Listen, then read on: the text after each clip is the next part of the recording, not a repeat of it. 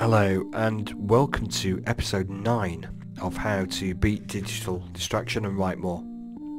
My name is Andy Tattersall and I'm an information specialist at the School of Health and Related Research based at the University of Sheffield.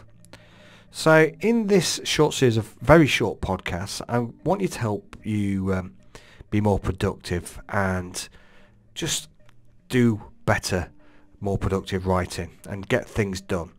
So in this episode, we're going to look at the issue of being more strategic with your writing and what can be done to be more of a productive writer.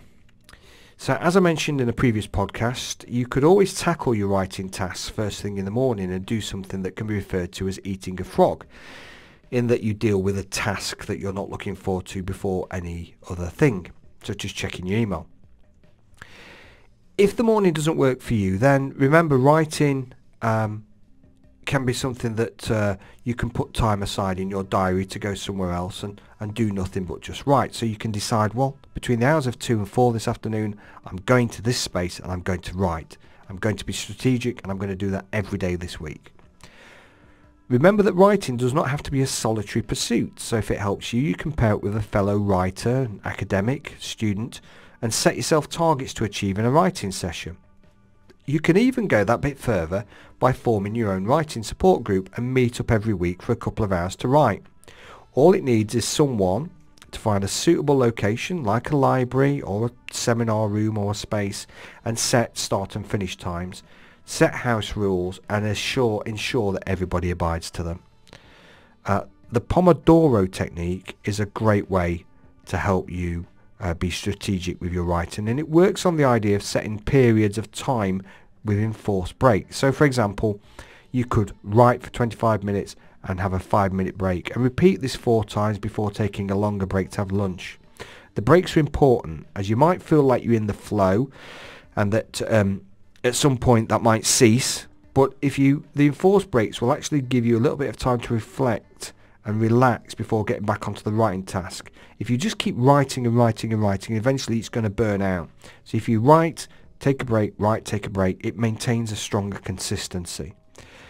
If you're writing as part of a group, then it's essential that one of you ensures the rest take a break in the group. The Pomodoro chunks can be longer or shorter than 25 minutes, but I suggest 25 minutes are very much the optimum setting.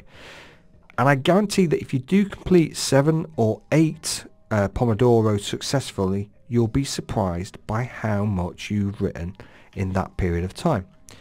If you're really keen, you can set up a small group of fellow writers and set yourself at something called a writing bootcamp. This is something that I run regularly in my department. And this is an all-day writing event where you set yourself targets. You block out your commitments and you block out email and you find a nice space to go and write. You can use the Pomodoro technique to support your writing strategy and make the whole day very, very kind of productive. And it is a lot less scarier, than it sounds. And everyone who attends my sessions do really enjoy it, and they do take a lot away from it. They get a lot of written text down, a lot of data crunching, a lot of editing that might not have been done or taken longer in different settings. Finally, what you can try and do is be more strategic with your writing is always carry a notebook.